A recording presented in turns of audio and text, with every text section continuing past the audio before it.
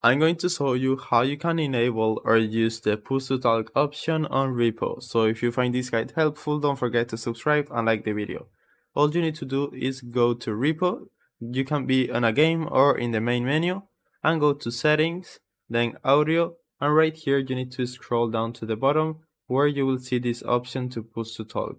So if you enable it, because by default it will be disabled, if you enable it, now people will only hear you when you are pressing the push to talk key, which if you go to controls and scroll down,